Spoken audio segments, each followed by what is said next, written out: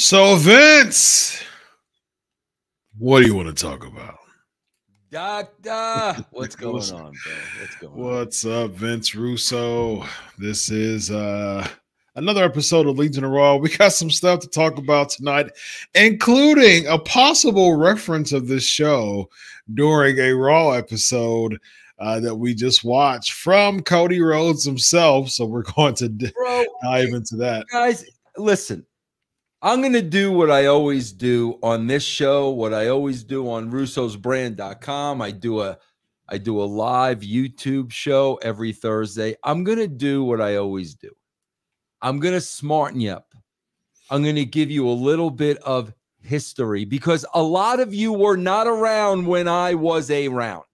So let's put this all out on the table once and for all.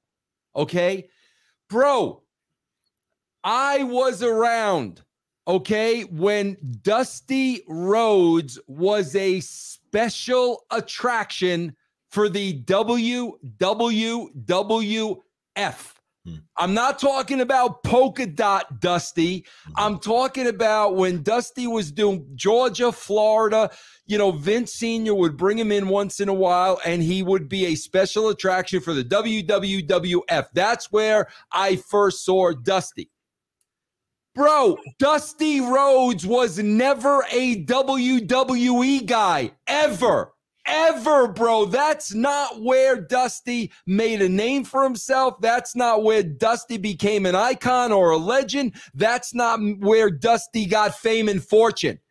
Dusty Rhodes was never a WWE guy, and if you've been around as long as I have, you've known that.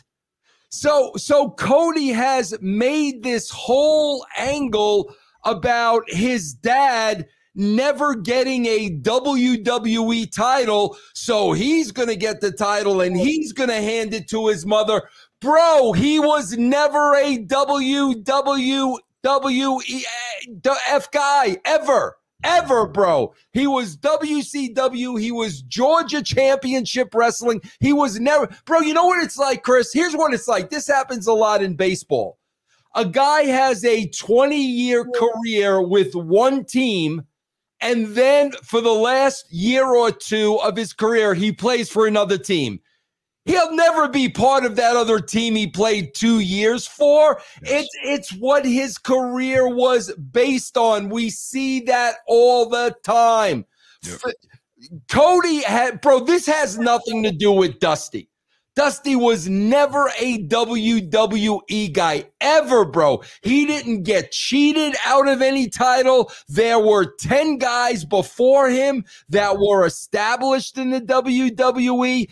Cody has made this all about Cody, and quite frankly, he has used the Dusty story when Dusty never should have been the WWF champion, ever, bro, because he wasn't around long enough. He wasn't a part of, you know, when you always talk about wrestling and the WWF, Chris, you know, you always talk about New York. He was never a part of New York, bro. Ever. Now, if he was in Georgia and Florida for all those years and never won a title, that's one thing. He was never a freaking WWE guy. Can we please get that out on the table? Yeah. Yeah, I mean, I guess for Cody, he's using the joint show that Dusty did against Superstar Graham, I think it was, and he held the title up, but he didn't win the title. He just held it up at the end. And so when they used to do the joint shows back in the day, that's really what he's using. I mean, that's what during his first promo, man. That's the footage that he used was the time where he almost won it, came close. I think it was the MSG show, if I'm not mistaken, when they would bring people from, you know, NWA, and then Dusty did the show, and you know, he wasn't going to win he like, to your point, he wasn't a WWE guy. So he wasn't going to win the WWF championship, WWE championship. He wasn't going to win that. They were just teasing it because it was a joint show. So he wasn't a WWE guy to win the title. It was just him, you know, appearing for the company. So he's using that and he's running with it, man. But the thing is, this story hasn't been exclusively that. It's been a little bit of this, it's been a little bit of that. It's The Rock coming. It's just they haven't really weaved it in that much. I'm not too opposed of Cody using this as an angle, as an arc, so to speak. But at the same time, it's just I wish that they would have weaved it in better and made it make sense. To your point, to people who are just watching or who are new fans who don't really know who Dusty Rhodes is or don't even know the story of Dusty Rhodes, they should have done that better with weaving that in, I think. If they're going to use this as the main arc of a, two WrestleMania storyline, I wish they would have done better with it. And bro, the freaking crying again. I'm gonna give a fake title to my mother. I mean, that's what we're talking about here, bro. Cody ain't beating anybody, guys. This is a movie. This is a television show. So it's gonna get scripted whether Cody wins or Cody loses. And I'm gonna hand the prop. I'm gonna hand that prop to my mom, and I'm getting all choked up and I'm crying. Bro, like get freaking over it, man. This is why real men, bro. This is why real men have been turned off to professional wrestling, bro. We don't want to see grown butt wrestlers crying in the ring every week. Bro, that's great for your mamby-pamby marks, bro. That's wonderful. This is why real men no longer watch wrestling, because every single week, bro, can you imagine Kurt Hennig crying in the ring or Rick Rude crying? Can you imagine these guys crying in Ivan Koloff crying in the ring? My God, bro, this is make-believe, man. This is story time. Why are you crying every week? I swear, man, I really hope this dude goes to therapy, Chris. I know that's what you do. Cody, I recommend Dr. Chris. He's the best therapist that I know. But, bro, if you are out there crying every single week, man, there is really, really, really something going on that, man, you need to get off of your chest. You need counseling, because this crying every single week, I am over it, bro. That's why I have no interest in watching any of this stuff, bro. These aren't wrestlers.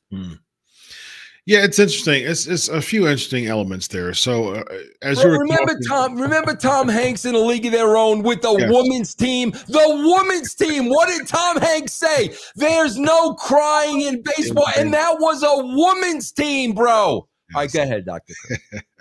So I'm thinking of a few elements here when it comes to that. I'm thinking of one. Wrestling is supposed to suspend disbelief. It's supposed to create a story. There's supposed to be an arc. Yes, there's physicality in it, but it is a story that comes with that. So the crying part, I'm not going to be as aggressive in that critique as you are, but I am thinking about it this way too, though. I'm thinking about it from a standpoint of characters, larger than life characters, right? So what brought us to the dance were heroes and villains. The Supermans, the Spider-Mans, aka the Hogans and the Savages and things like that. So a big name main event babyface was more of a hero, in that space to a villain. So did we ever really see Hogan cry when he was a main event babyface, or Austin cry, or Savage cry? Hogan had his weak and vulnerable moments. Say for instance when Andre pulled the chain off of him, he's not like this, brother. He's having vulnerable moments, but is he crying all the time? Is he being too sappy? No, because the thing is, he still has to protect himself being a hero to a villain. So that's my take on it. Bro, you can look at any hero, Chris, in movies, in television, in books, any freaking hero. Bro, let's look at Sylvester Stallone. Let's look at all the Rocky movies. I can remember in all the Rocky movies, I can remember vividly there were 2 times when Rocky cried. The first time was at the end of Rocky 1, bro, when he was emotionally spent and he went think about what made this guy get emotional. He went the distance with the heavyweight champion in the world, bro. Nobody thought he had a shot. And that all he wanted to do was go the distance. Yep. So now, bro, now his life has meaning. He did exactly what he said he was going to do, and it was very emotional. The second time I can remember Rocky crying is, I believe, Rocky 3, when Mick died. Mm-hmm. Okay, bro, a trainer, a guy who had a big impact on his life, died. Yeah. That was it, bro. This guy brings up his mother and he starts crying. He cried when he beat Drago, right? I don't think he did, bro. No, because didn't he give the speech that if we could live together and I could live together, and yeah, I don't think he was crying during that. I think when he said, "Yo, Adrian, we did it," I think. No, that was the first movie. No, because the first one he didn't win. Yeah, but that's when he did. That's when he was crying for Adrian. Oh yeah, he cried. He cried in 1 and 2 when he won. In 2, yeah. When Adrian did. But this guy's like mentioning, "I'm going to give a prop to my mom," and he's crying. Yeah, I'm sick of it, bro. I am so freaking sick of it, bro. And if that's your wrestling audience, bro, if your wrestling audience want to see all your wrestling heroes cry, bro, that I got no interest being a part of that audience. I got no. John Wick doesn't cry. Bro, they killed the puppy. They killed John Wick's dog. John Wick didn't cry, bro. Yeah, I think the crying makes sense. You know, you want to show emotion as an actor. That's what they are. But the crying makes sense if it prolongs the story. You know what I mean? If it's just like a setback to show like resilience and tenacity and coming back, you know, I'm cool with that if it's a part of the story. But I think when you get to the point where you're overdoing it just across the board, then it becomes like, that's just with moves, man. Like when you start to overdo stuff and when you're not working toward that thing being unique and special, it just feels like everything else, and it doesn't really. The element of it doesn't have as much impact if it's happening all the time. So. And then, bro, you know, here he's supposed to be a babyface, and what do I come on here and say every single week? This guy is the farthest thing from a babyface you'll ever see. The farthest thing. So what does he do, bro? He freaking brings up his wife that nobody likes. Yeah. They wanted so badly to boo him out the building when he brought up his. Bro, what are you thinking? Have you never been on social media that not too many people like your wife, bro? That you are a baby face and you're bringing. Why would you do that, bro? She's definitely a heel as far as the pro wrestling. We'll get to the interview and we'll get to the specifics of him bringing up. There's podcasters that talk about me wearing suits and saying big words, ladies and gentlemen. Yes. And I also think there was like was there a Jerry Springer comparison in Jerry there? Springer, yes. Because I do want to point something out too. First of all, bro, if you're going to compare me to the great late Jerry Springer, I am absolutely honored. Jerry Springer, bro, he really inspired the Attitude Era. And not only that, let me point something else out, Dr. Chris. For the thousands and thousands and thousands of shows Jerry Springer did, I don't remember him crying on one show. Oh, that's true. Yeah, I don't remember Jerry Springer crying on one show. But someone is going, Cody fans going to tag you and me and then have a video. Well, here's what he cried back in 1993, episode 49, this crying stuff, bro. It's too much. Can you imagine Andre the Giant crying? He wouldn't cry because he's a heel, but like major baby faces. Like what about if Hulk would have cried when Andre ripped the cross off of him? He didn't cry. He got emotional though. He didn't. Should have cried though. Yeah, should have cried. It would have been. He should have cried though. Yes. Top Dog 499 super chat, bro. Question for you guys. Would you say Bret Hart snapping and cussing on Raw in 97 was the start of the Attitude Era? That's a good question for you, Vince. It very well could have been, Top Dog. I mean, I remember specifically what you're talking about, and it was absolute. There were a lot of things that really contributed to the start of the Attitude Era. I think Tyson, you know, I think that was a big part of it. But yeah, bro, what Bret was doing, man, it really was setting the tone. Yeah. Now, was he like super in? Because, you know, Bret Hart is really serious about the business and really serious about protecting his character at all costs as much as he possibly can. What was his initial reaction of the heel turn, like in 97, as far as being pro-Canada, anti-America? That was such a huge, vast difference than the hero. I mean, speaking of heroes, Bret Hart was the hero from 92 to 97, early 97, the double turn with him and Austin. How was Bret backstage as far as just that being pitched to him?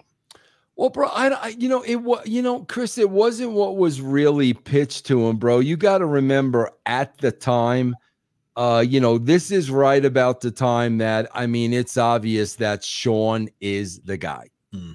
And bro, Shawn was everything that Bret despised. So, I mean, Bret really felt that way, not only about Shawn personally, but the fact that Vince was going with Shawn, that, this was the direction. So a lot of that frustration, bro, was really, really, really real. And I think that's what made it so good, bro. And, like I said, man, as a writer and a producer, when there's that real animosity going on, you just got to go with it, bro. Sure. You just got to let those guys go out there and say what they want to say, because they're genuinely upset. And if they're really upset, man, the fans are going to buy into it 100%. Yeah. So he was fine with it just organically happening the way that it did. So I think I've asked you this a while ago, refresh my memory. Was the double turned at Mania planned, or was it not? With Shamrock as the ref. Bro, that's a good question, because I wasn't really writing then. So that's a very good question. I'll say it was planned, because as much as Bret despised Shawn, he very much respected Steve.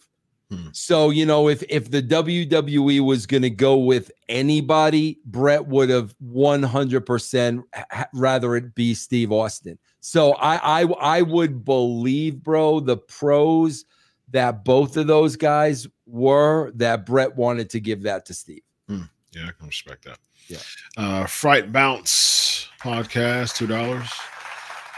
Will Roman Reigns break Hogan's record at SummerSlam? I don't think. I still think that even if he wins at SummerSlam, it doesn't break Hogan's record.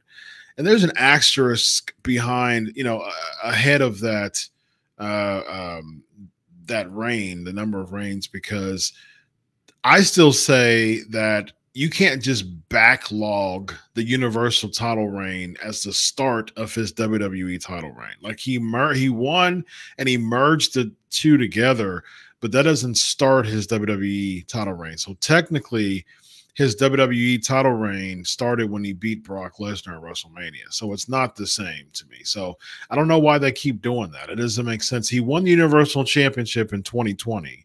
So the amount of days that he have is based on that reign, not the reign that he beat Brock Lesnar. Yeah, no, you're right. That's what it should be. Yeah. Zubair Talk TV, $5. They really main event Raw with that boring Jobberfest of a Gauntlet match, because they have no ideas how to make this show better. We'll talk about it, man. I think I'm probably the only person who was able to break the Irish horn. I told you, man, it was going to happen. We'll get to it, but I told you so. We got a lot of super chats to get through these real quick before we get to the card. First of all, thank you, SK Nation. Thank you, Sports Kita. Tons of super chats here. I mean, just the weekly support. We absolutely appreciate it. We got Swazi 499. Cody Rhodes will not go over. I'm 1,000% sure. Vince Russo is predicting that too. I want that to happen so bad. I do too. I want that to happen so. I don't think it's going to happen. I think Cody will go over, but I don't know, bro. I don't know. I mean, I would like it to be a nice twist because. Bro, think about it for a second. If it is a Rock screwing, and then they go to Rock and Cody, is that going to hurt Cody at all? You leave the problem is you don't have another opponent from Roman Reigns. That's the problem. That's true. But if Rock was involved in screwing Cody, and then you go to Rock and Cody, I don't think that hurts Cody one iota, bro. Rock Cody non-title? Yeah. Oof. Where at? SummerSlam? So we would have to hear more of this finish the story gimmick. Bro, this is getting set up, Rock and Cody. I mean, they're the ones slapping each other. Like, seriously, I'm watching that promo on SmackDown, and I'm like, that's where they're going with this. I think that I still think the Rock's going to turn on Roman. I think that this at WrestleMania. I think this was all a ruse. I think that this was all a ruse to destroy the bloodline from within. I think that the Rock and Cody Rhodes were in cahoots the whole time, and the Rock is going to cause Cody to win the match, because I think somehow the heels are going to win. Bro, that kind of tarnishes Cody's victory. Not if the bloodline gets involved, because what I think is going to happen is the heels are going to win the tag match the first night. So then that embarks the whole bloodline rules thing. So you're expecting the Rock to help the bloodline, because what's going to happen is Solo's going to get involved. Most likely Jimmy's going to get involved in some way. So you think that the Rock's going to get involved for the bloodline, when essentially the Rock's going to take out the bloodline and clear the path for that. Promo was pretty stiff, bro. Telling him you were a mistake. That's the thing. That's why I think that it's a lot of times turns become stronger when the pendulum's on completely the other side. It makes the turn even stronger. And I think the point of all this, especially think of it this way. If Cody and Rock are willing to go, take those types of measures to talk about each other's family, to convince the Roman Reigns that he's on his side, Cody's willing to take that. And so if all of that was a part of the ruse to, destroy the bloodline from within, it makes it even sweeter, though. I mean, because if the Rock bottoms Roman Reigns, helps Cody, I mean, there you go. I mean, I think you have Cody. Because I'm going to say this, though. I wrote for Rock for a pretty long time. Mm-hmm. And what I'm looking at is, bro, I say this all the time. The most important thing to writing for these characters is to stay true to that character. Mm-hmm. And I wrote for Rock for a very long time, and I'm looking at Rock today. That would be so outside his character. Really? His character would not do that. The fact of the matter, bro, is this is a shoot. Hmm.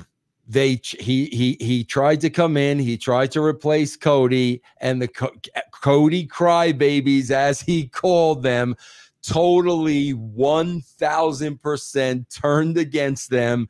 Rock went into FU mode, bro, and I think that's the mode that he is. Bro, they can certainly do that, but I'd be watching it and I'd be saying there is no way in the world he would have done that. Yeah, I mean, you would know that. I mean, you were the one booking for him, so I don't have any dog in the fight when it comes to that. I think, of course, things psychologically and logically. I do think that when it comes to business, Rock is willing to be. He's a pro, so he's willing to call a few audibles for the sake of business, and so I do think that Rock will. He called an audible in the pathway, but I do think that to recalibrate is to make Cody win But I also think to Rock,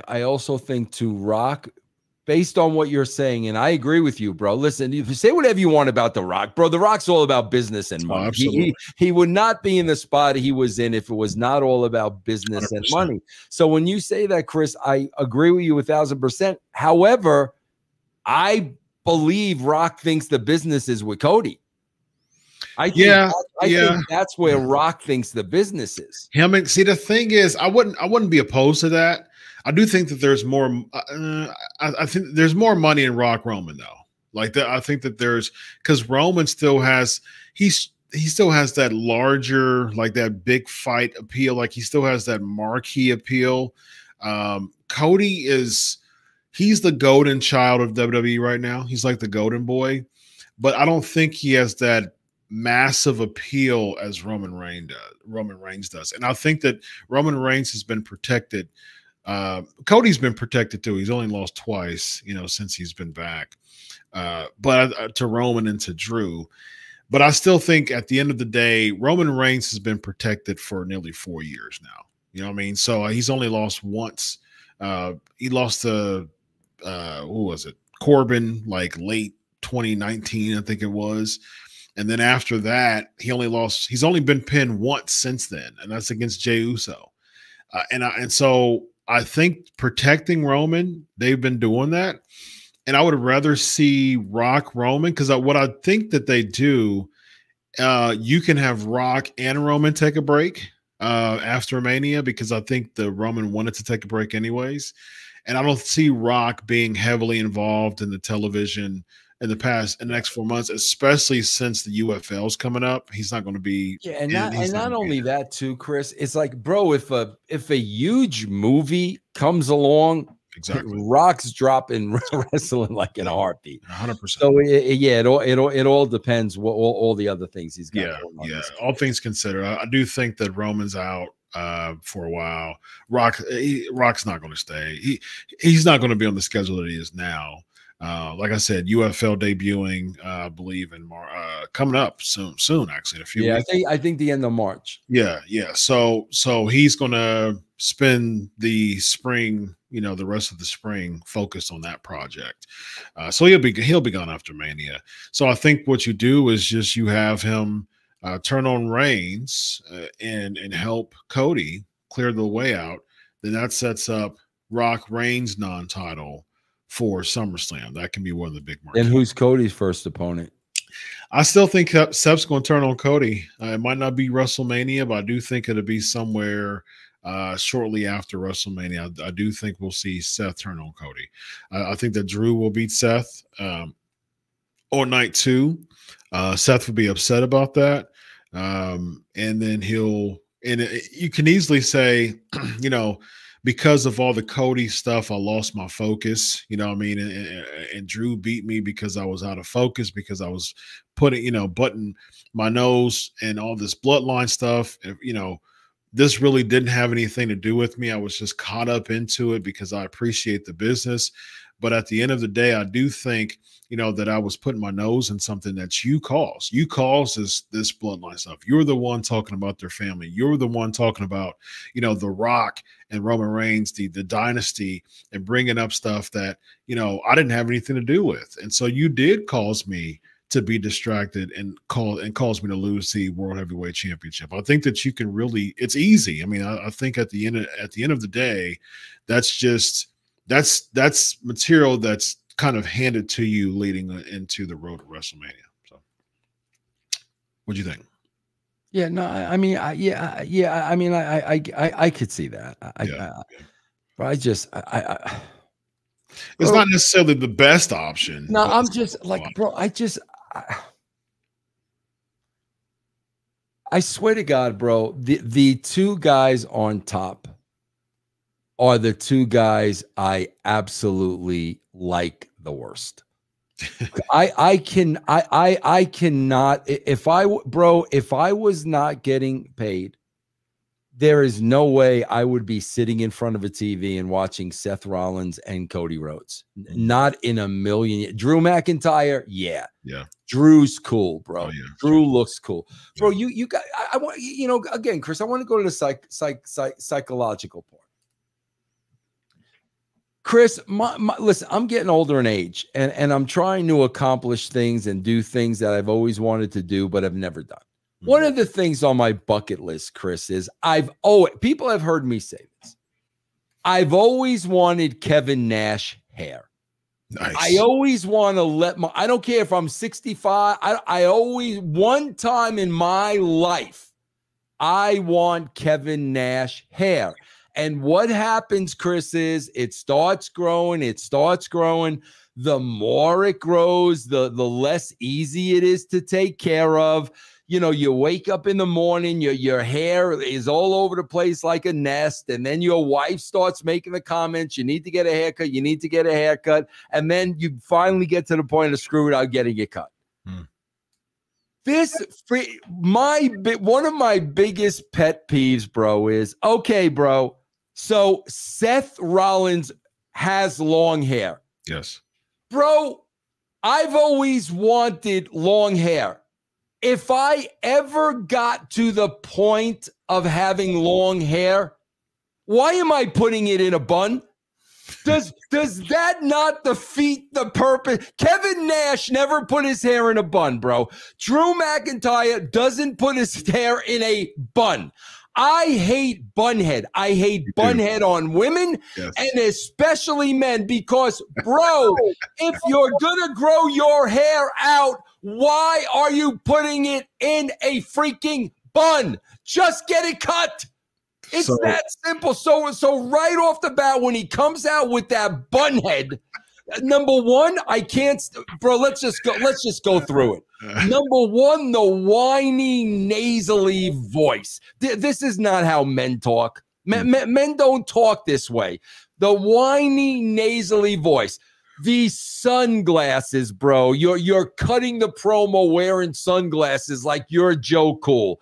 Then on top of that, we got inside, by the way, sunglasses. Yeah, inside. Then on top of that, we got bunhead. Then on top of that, we got this freaking ridiculous clothing every single week. Then on top of that, we got the ridiculous singing. There is no reason to like this guy. Like, see, I would challenge you can't, bro. Here's the first thing you're going to say about why you like a guy. Why did you like Kevin Nash? Oh, Kevin Nash was cool. Why did you like Scott Hall? Scott Hall was cool. Why do you like Drew McIntyre? Drew McIntyre is cool. Why did you like The Warrior? The Warrior was cool. Why did you like Kurt Hennig? Kurt Hennig was cool. Seth Rollins is not cool. Cody Rhodes is not cool. The draw of especially the baby face is to want to be the baby face and live vicariously through the baby. Who walking this earth would want to live vicariously through Seth Rollins? I'm being dead serious, bro. If I'm a 13-year-old kid, this is the guy. No, bro, I want to be Randy Savage. That's who I want to. Who would want to be this whiny, nasally, bunhead cosplaying? And bro, he's got no game in promos. I mean, again, like, bro, his best line in promos is telling people to shut up. He told Rock to shut up on Friday night. He's telling Drew to shut up here. He calls Drew a coward. And bro, I swear to God, Chris, every single promo now, we talked about this last week. Every promo ends with a mic drop. That's how they get out of every single promo. There's no action. The story isn't getting forwarded. everything they say they've already said before. My God, bro, give me some substance. I don't think it's a lot as a television viewer to ask for. Give me some meat on the bone, bro. Yeah. I'm with you a lot of places there. I do think that, and again, I don't necessarily agree with this, but I do think an answer to your question largely is the today's age. I mean, you mentioned cosplay. That's huge nowadays. You know what I mean? Like a bun is not huge. I mean, there's times that I wear my hair in a bun when I have it. I'm going to answer your question as someone who wears their hair in a bun. It's a style. It's a style, just like it's just like a female who has long hair. They put Chris. Here's the difference. What's different, Vince? You're cool. You're cool. Thank you. You're cool. So even you have done the bun here a couple of times. You are cool. Thank you. Your demeanor. You're always cool. You're always calm. You're collected. You're a very cool. There's nothing cool about Seth Rollins. From the voice to the wardrobe to his promos suck. There's nothing cool about the guy. That's the difference, bro. To fans, his music is cool. Oh my God. So by default, he's cool. And that's I love when Drew popped me huge when they would give. Did you notice this when they giving him the what like what idiots? And then he finally says, "Say what if you like that I took out CM Punk." Yes. And they all said what? I love it. And again, it goes back to a Pavlovian reaction, man. It's just like, and I think that's I watched snippets of SmackDown just to prep me for just this WrestleMania season, and I saw that the Prime partnership now with Logan Paul. Yeah. I think that he played into it too much, man. I think that he needs to learn how to squelch that just like Drew did. I mean, Drew squelched it just like that. He had the wherewithal to do it. And Logan Paul is usually really good at getting that type of heat, but I just think he played into it too much. He's like, I'm not doing that. I'm not doing it. I'm like, that's playing into it. Don't do that. Say, hey, if you're stupid, say what? There you go. All right. Like, say something like that. And bro, here's where I'm talking about, like, babyface. They don't even understand the mentality, because I brought up with Cody Rhodes. Why would you bring up your wife? Nobody likes your wife, bro. Bro, same thing with Seth Rollins. He's the baby face. Drew is the heel. And what does he say? You remind me a lot of CM Punk. They love CM Punk, bro. Like, what are you doing? Bro, a guy like Seth Rollins, bro, if he doesn't understand that at this point, that, okay, bro, Drew's the heel. I'm supposed to get Drew over as the heel. I am the baby face. They're singing along with me, this, that, and the other thing. Why am I going to take a shot at somebody they love? See, that's the thing, Vince. Psychology is such a crucial missing element in pro wrestling nowadays. Yeah. Yep. Like, wrestlers don't really think about the psychology of it.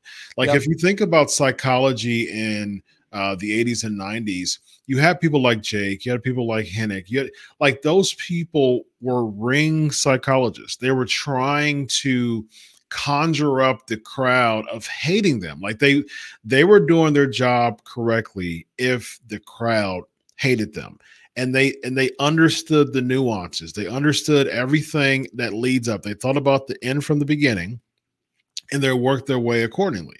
And so, but Seth Rollins, there's so much just immediate gratification, which if you study a psychologist named Walter Mischel, he talked about that in 1972 when he did an experiment about that.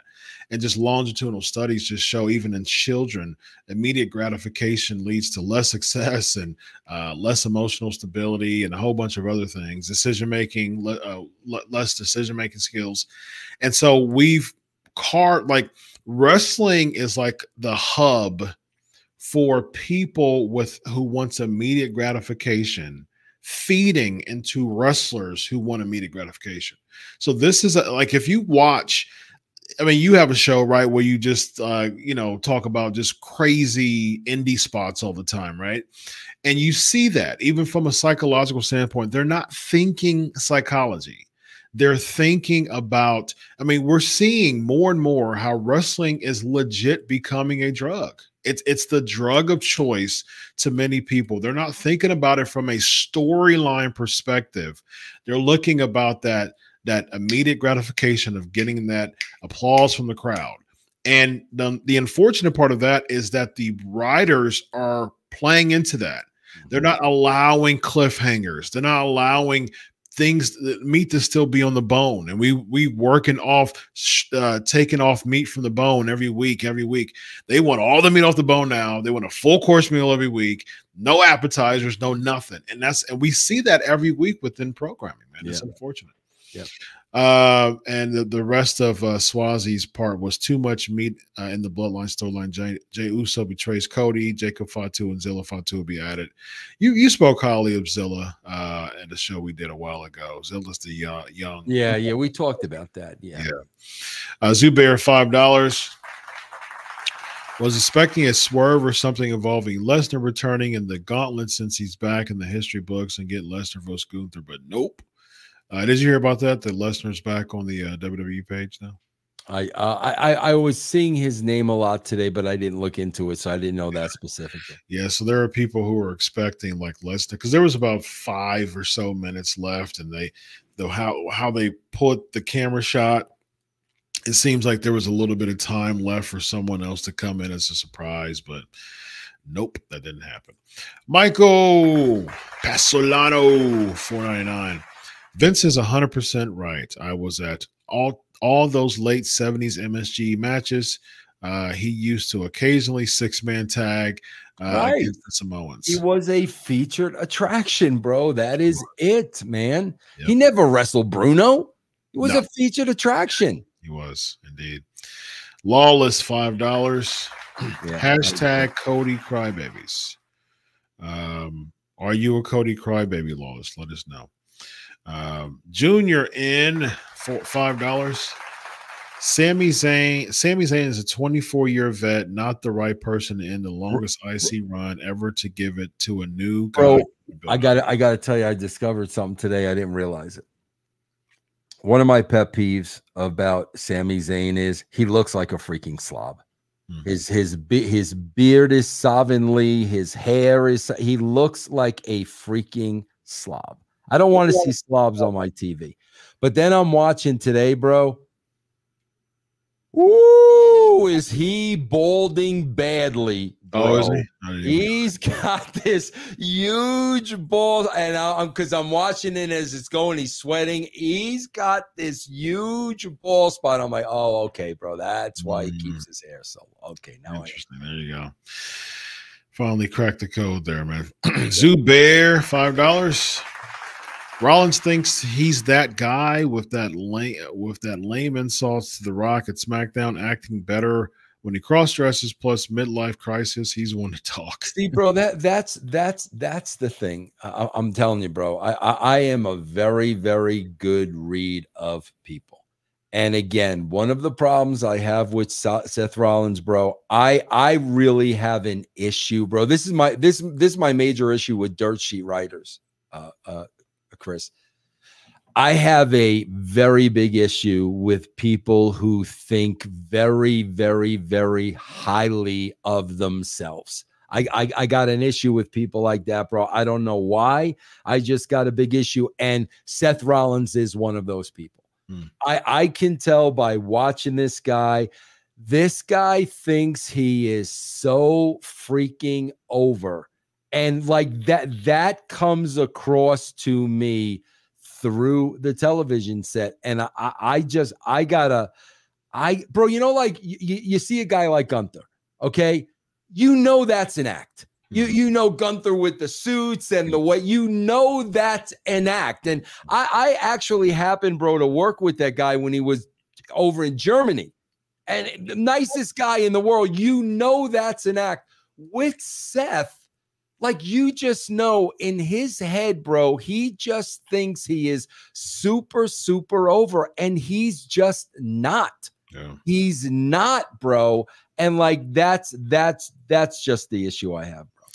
You know, that's a good point about Gunther that Christopher Daniels told me this before. He was talking about how like the biggest baby faces or the biggest heels are oftentimes like the nicest people, and they know that it's an act, and they know that it's a challenge to really give the fans a part of them that's not necessarily real, but you're like stepping into another character, you know what I mean? And you feel that.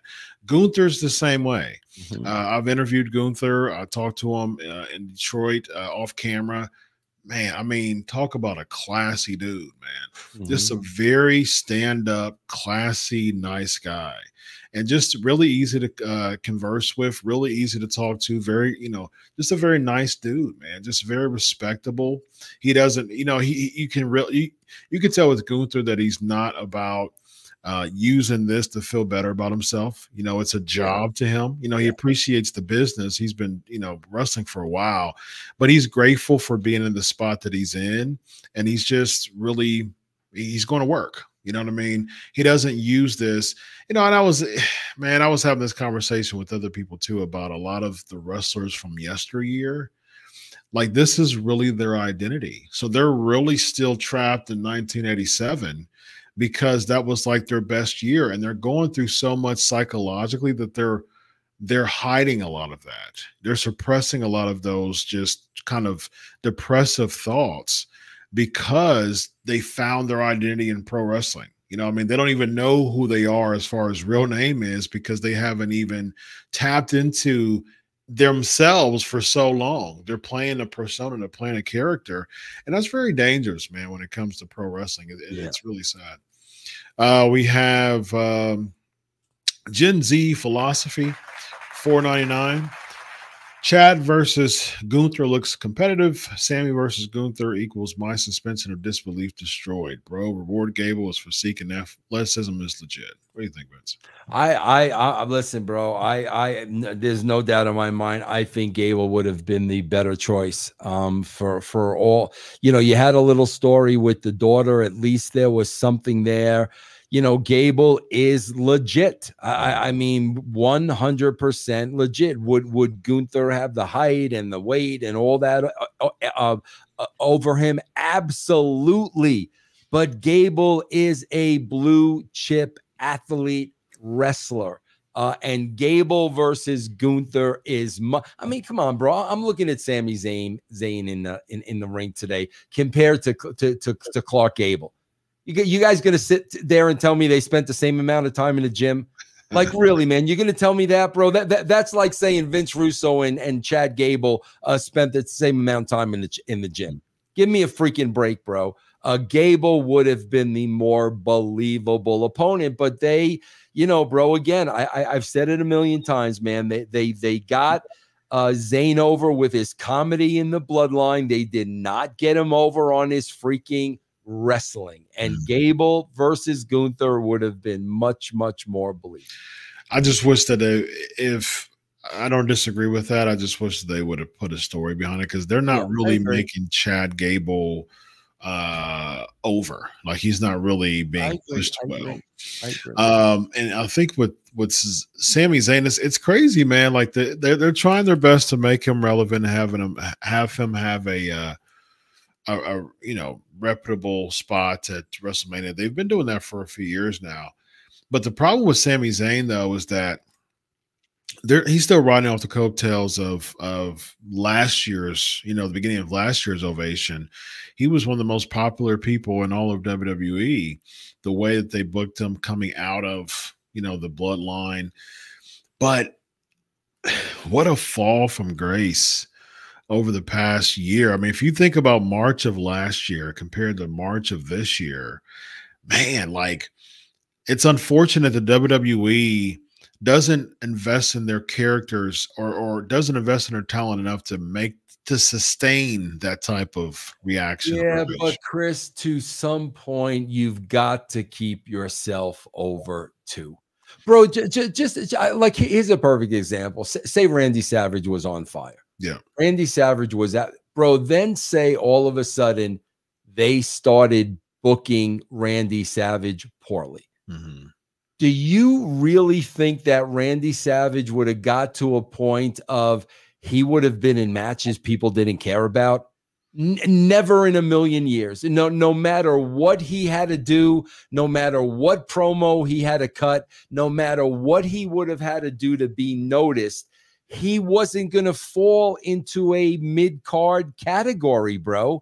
So, I think that his character was strong. I think that his character was strong enough to transcend anything that was thrown. I agree with you, bro, but part of that is on you. Part of that responsibility is, Al Snow will say this all the time, bro. And Al Snow, is still booking to this day. Mm-hmm. And Al Snow will say, bro, once that guy walks through the curtain, now it's on him, bro. It is 100% on him. I'm as the writer, the producer, I'm done.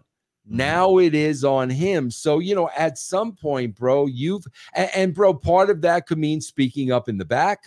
That doesn't really work. This doesn't make sense. How about we do this? Bro, Rock did that every week. Every week, Rock did that. No matter what I wrote, Vinny Rude, this is awesome. This is tremendous. But how about if we change this? And how about if we change this? Do it. Yeah. It's interesting that you say that, Vince, because you have people who really can invest in their characters, but I think the Vince McMahon stench is still there as far as people not believing in themselves strong enough to really feel confident to speak up, because you don't even have, Vince McMahon has zero affiliation to, at least on paper, to WWE or, TKO at this point. He's done. He's left. So the people, the higher ups to speak to, really the biggest higher up right now, as far as just within WWE, is Triple H.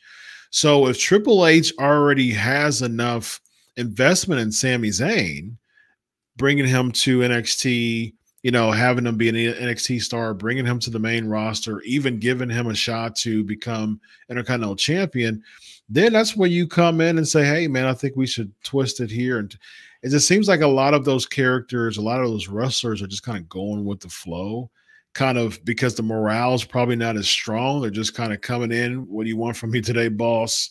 All right, I'll do it, and I'm leaving.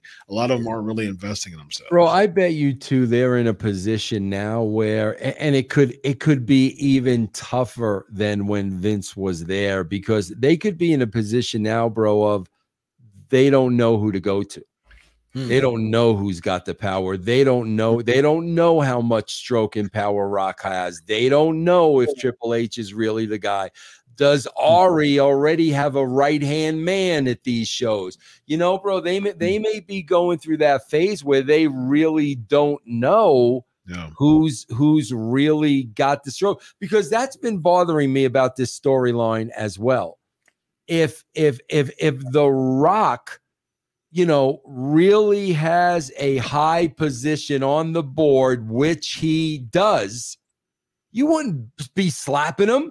You wouldn't be able to talk to him this way, bro. Think about it. Think about if you're an employee of a company and there's a board of directors and you slap one. Think of the consequences. So that's really been bothering me in this story. The fact that he is on the board. He does have power. He does have stroke. You can't be freaking slapping him around and cutting promos on him and stuff like that, because boom, he could let you go like this. You need to figure that out in the storyline. And all it's a matter is of Rock saying, bro, I could drop you like that tomorrow. Yeah. Tomorrow you could be gone. But that would be the easy way for you. They've got to cover that in storyline. Yeah. I don't think they're doing a very good job. Now, I can agree with that as far as just the nuances to them do that. Because, slapping the boss, that doesn't bother me, because Austin did that to McMahon every single week. But at least that it was leading up to something. It was McMahon continuing to throw hurdle after hurdle after hurdle after hurdle to Austin, knowing that he needed Austin, and Austin realizing that Vince needed him, but at the same time, Vince was willing to, because there was such a love-hate relationship, but they both mutually needed each other, right? So it was that type of element. It was Vince needed Austin because Austin was bringing butts to seats, but Austin needed McMahon because Vince McMahon was signing the checks. And so that element was there. There's no element there with Cody and Rock, you know what I mean? So bring something like that in. Yeah. And bro, I'm telling you, because I go back and I review the Attitude Era, but bro, when Austin did something physical to Vince, the next week there was a consequence. Sure. I mean, there was never Vince didn't do. There was always, well, this week you got Taker, or there was always a consequence to his action. Yeah, like I said, throwing hurdle after hurdle, but still realizing how much you needed him. You have Ty Salters $5 with the passing of Dragon Ball writer Akira Toriyama. Is there anything you want to be an influence that lasts 40 years? Is there anything you want to be an influence that lasts 40 years? I don't know what he means. What do you want to be? Is there something that you want to make a lasting influence? Is there something you want to do to have a lasting influence? I guess he's me. Yeah, anyone. Yeah, anyone. Just 40 years, either one of us. I don't know. I'm confused with the question. I guess my answer would be, I definitely first and foremost want to be a strong man of faith, and I want to be a stand-up Christian and represent Christ well, and what I do for all my life, family man, and I want to be amazing therapist. Continue to be amazing therapist. So that's the legacy I want to leave. How about you? Very nice. Brian, I say this all the time. All this stuff is just entertainment. I always want to be a good father, a good grandpa, a good husband, and a good son. Period. End of story. Those are the things that are important to me. All of this, guys, this is a job. This is how I make a living, bro. But it is not how I define myself. Never has been. Amen. Yeah. Zubair, $5. Cody thinks he's cute with the old head insult, yet it's the same old heads who kept him relevant and gave him a chance. Was totally mentioning this pod. Yeah, he was definitely mentioning this pod. That's for sure. You think Cody ever sees this? Cody, you ever see this? Cody? Probably so. Yes, indeed. Probably so. Zubair, $5. Thank you, man. Appreciate all your super chats, my man. Thoughts on fans triggered of Rock cross-dressing line. Shows fans wouldn't survive the Attitude Era. Also wished Rock destroyed Rollins on. Bro, I got to tell you this, Chris. People were triggered by that? Oh, of course they were. Really? Chris, I got to tell you this. Zubair, understand what you're seeing. Rock is being a total pro. Yep. Bro, he could cook these guys. Like, he could embarrass these guys on the mic. They're not in his league. It's like a single A pitcher, pitching to Shohei Ohtani. Yeah. But because he's a pro, he's not going to do that, bro. He's not going to do that. He's going to make sure that as the baby faces, they get over. That is a pro, bro. And I can respect that. I mean, let's with that same logic, man. Let's revisit the John Cena versus Austin Theory feud of last year, and how it was DOA. I mean, it was DOA before it even reached the WrestleMania match. It just seems like, it was just it was just a part of the books. It was just a decision made that John Cena was going to lose to Austin Theory. Do you think it was pride? Do you think, and then we talked about this before, and I mentioned the fact that it seems like John Cena was really testing Theory to really initiate him. But John Cena, if you think about the history of John Cena, he has a way of like being in feuds and having a way of causing the people who he feuded with just to be lesser than, or just kind of emasculating them or demoralizing them. He's sending a message, bro. He's sending a message that, okay, bro, you guys want me to do the favor. I'm a company guy. I'll do the favor. However, I'm doing the favor to the wrong guy, and he's going to be exposed. And bro, you know what? I'll be honest with you. That's how it should be. If I'm going to do the favor for somebody and you want me to put somebody over, then you know what, bro? He better be up to my level. Because if he's not up to my level, I'm not going to sacrifice myself by bringing myself down. Period. End of story. And I think that's what the Cena thing was all about. He wasn't going to say no about doing the job. He's not that kind of a guy, but he's saying by doing that, bro, this dude ain't ready. And what has happened since then?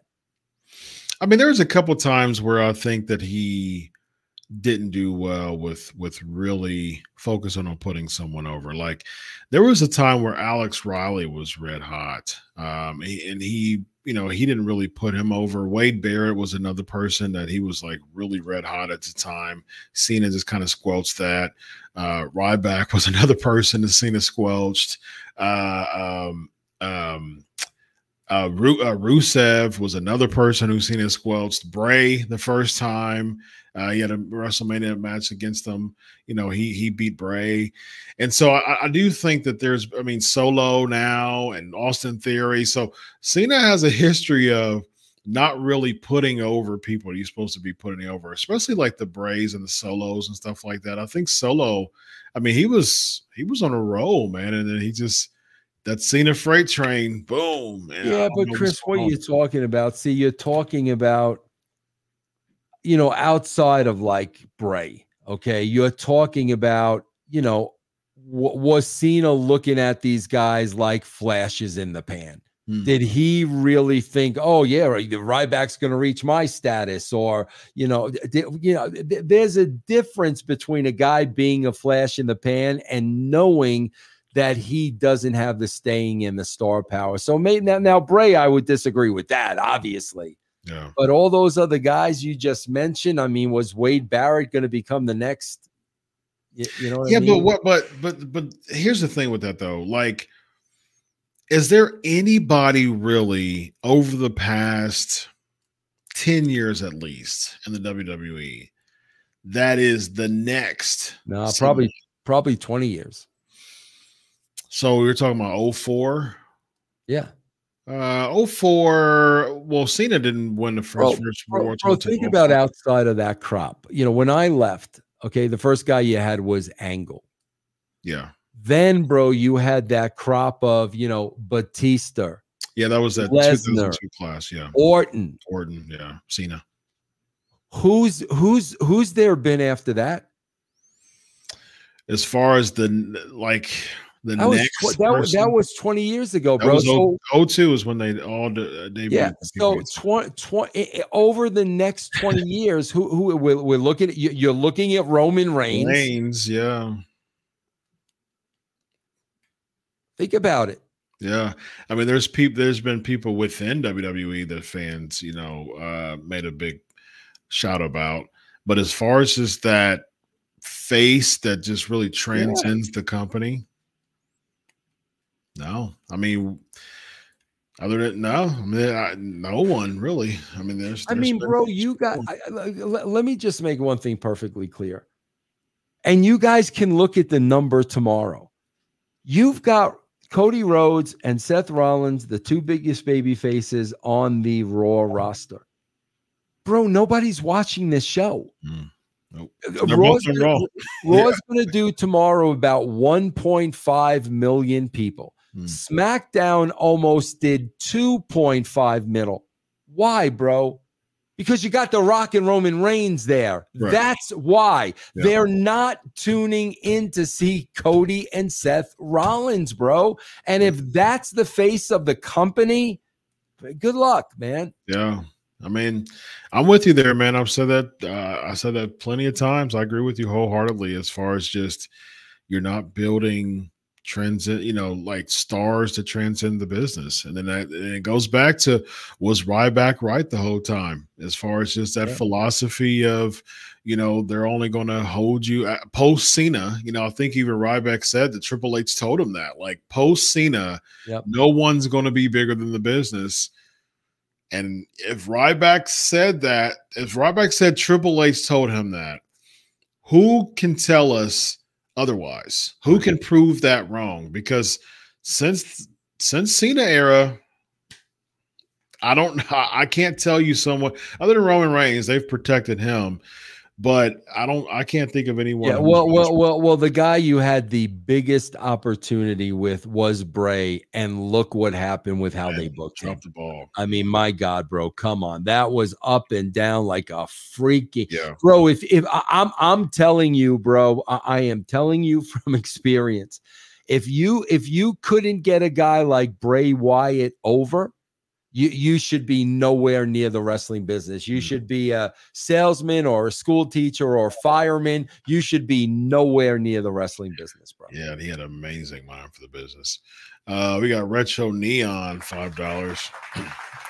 If Cody beats Roman, who does he face? You don't have much in terms of star power. Maybe Drew, but if Drew wins the title from Seth, then who? Which brings a point that I was thinking about too. So you have two of the biggest.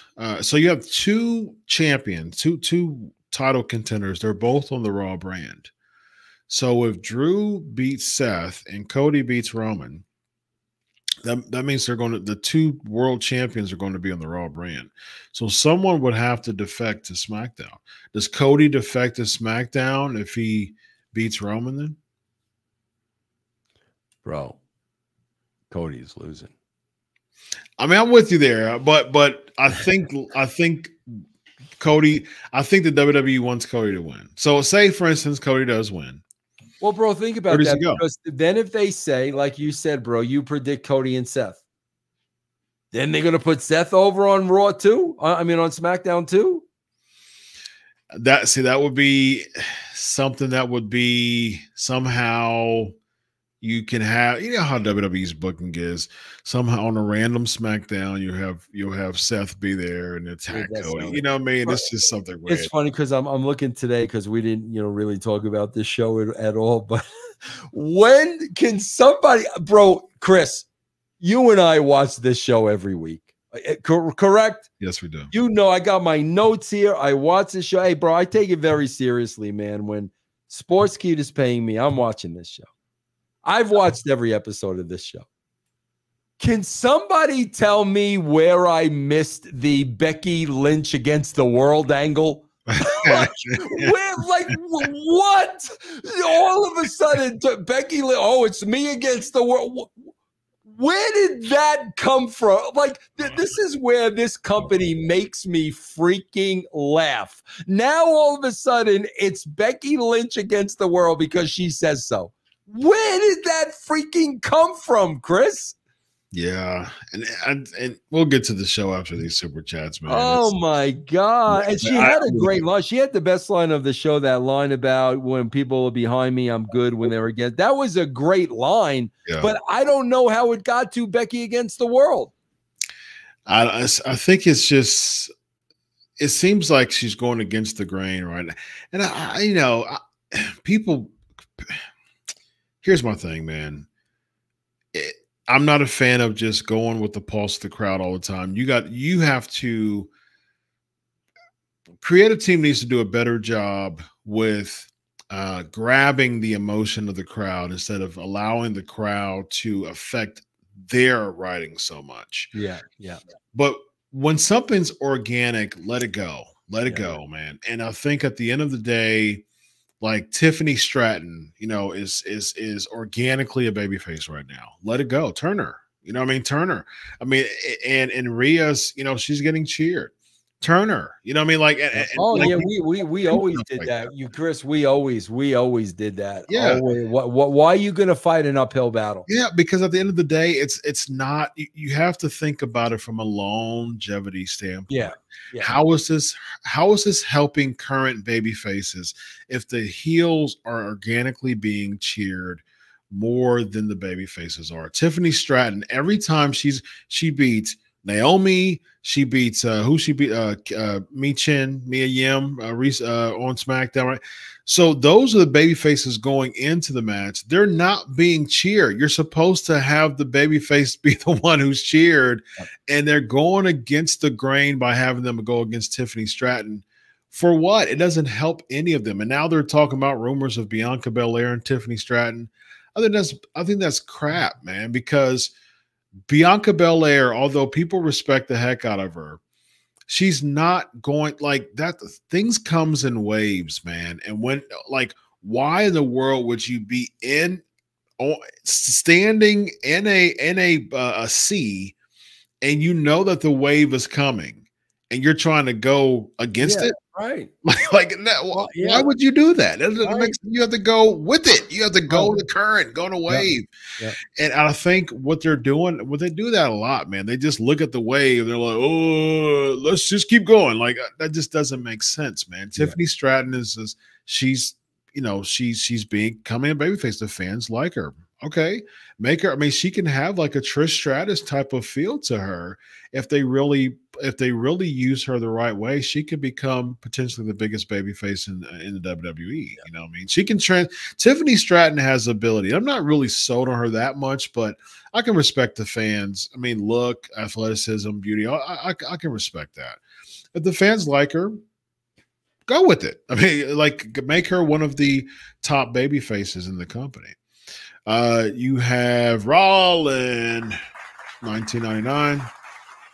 I think that Roman has lost a lot of that big fight appeal, and he's been dwarfed by The Rock. The bigger fight has to be the man who fans sent death threats to versus the man who fans sent the death threats for. Roman is old news.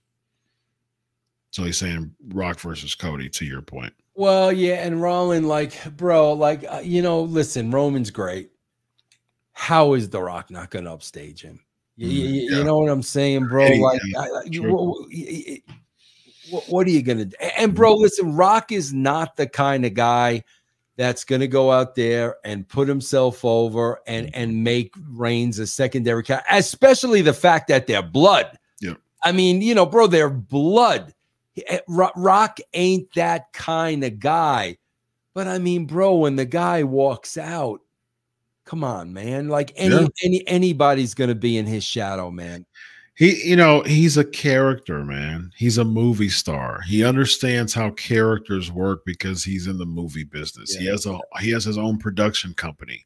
So he emphasizes characters. I wish someone that works at $7 can get like a consulting job, like Brian Gerwitz, come back and consult, because the Attitude Era, even the eras before that, they really emphasize characters. Now the emphasis is wrestling. And you see the stark contrast between a wrestling-heavy business and a character-heavy business. You guys saw the last 30, 40 minutes of Raw tonight. I just kept sitting there, and I swear to God, I kept saying out loud, who's watching this? Yeah. Like who's watching? Like, really, bro, who's watching that? That's what I kept asking myself. Yeah. Can't blame me there. Gen Z philosophy. Cody cries because basically he wanted his father to see him as a son at Dusty's level, and he will never get the chance. Sad he hasn't. That's a very good point, Gen Z. That's why I said the guy really needs freaking therapy. I'm serious, bro. Yeah.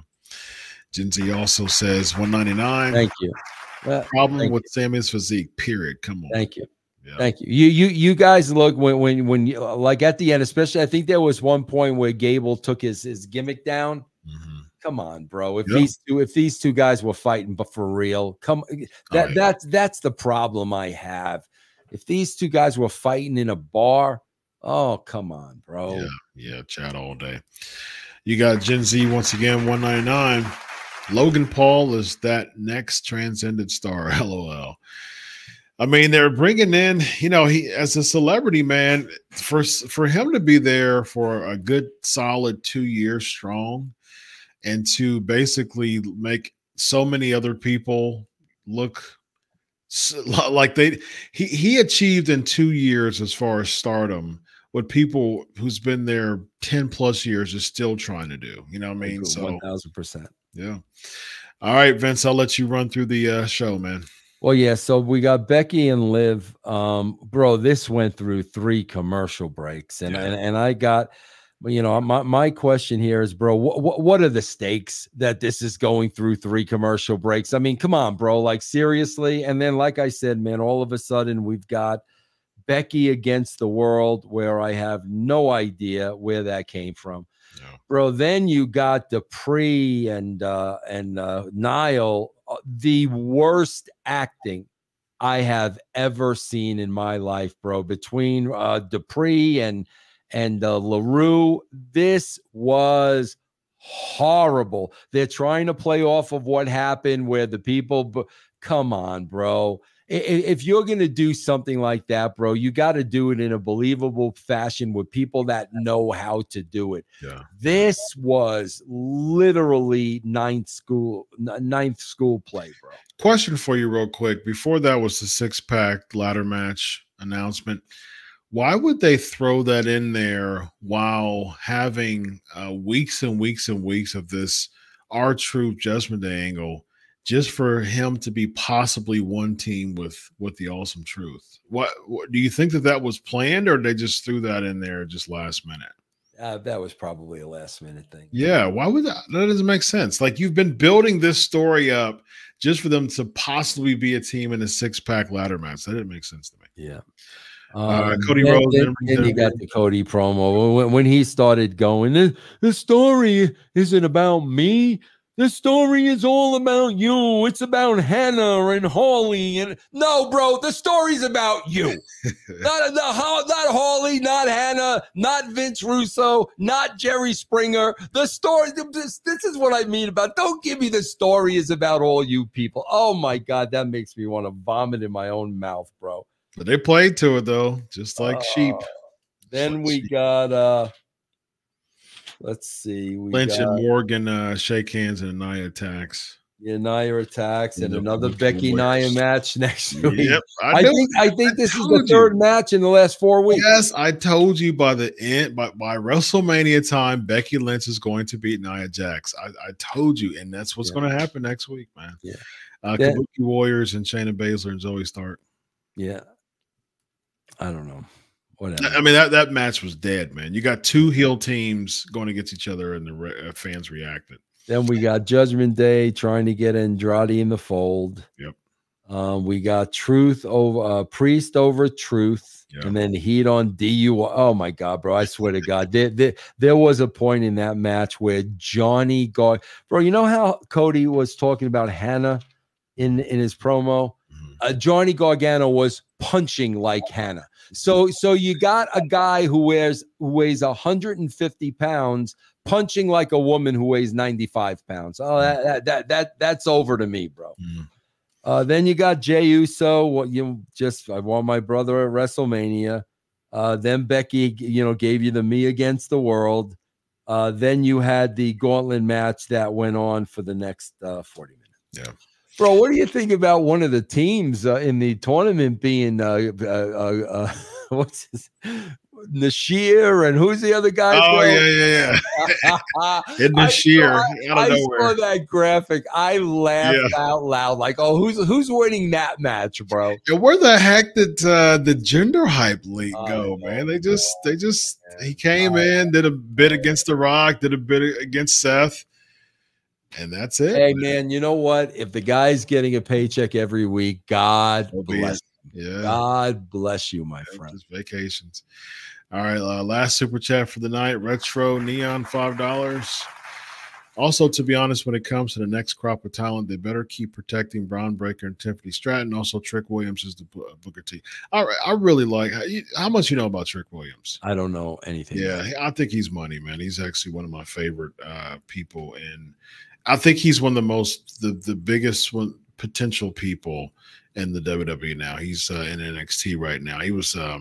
I saw a graphic of him tonight, but I've never seen him. Yeah, so him and Carmelo Hayes were like a team, and then Carmelo turned on him. So he was like his first protector, like he first was like his accomplice, and then they become a team, and now he's really grown into potential superstar level. Zubair, $5. Wanted to say, was wishing you and Russo good health and well wishes to Russo in his battle with diabetes. Keep on. Whoop, whoop. Whoop, whoop. Yeah, our whoop whoop girls were on the shelf again tonight. Yep, no whoop whoop.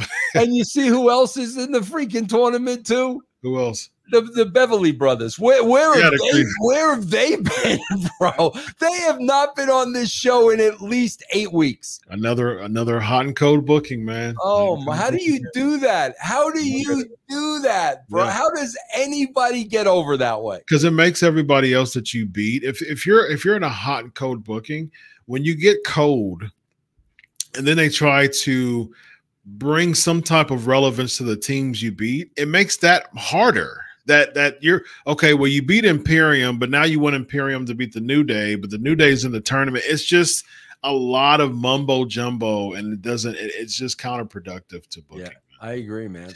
Let the listeners know where to find you, my man. Yeah, guys, please, real quick, man. If you've never been a Patreon subscriber, you could go there right now, bro. Patreon.com/Russo TWC and get a free week of the brand, bro. It will cost you absolutely nothing. Patreon.com/Russo TWC. Nice. We got one more. CB3, amazing. You think a Velveteen Dream can come change WWE? What do you think? No one person's gonna change. Yeah, I agree. WWE, bro. No, nobody. This guy right here is Vince Russo. I'm Dr. Chris. This is Legion of Raw. Have a good night, buddy. Solo.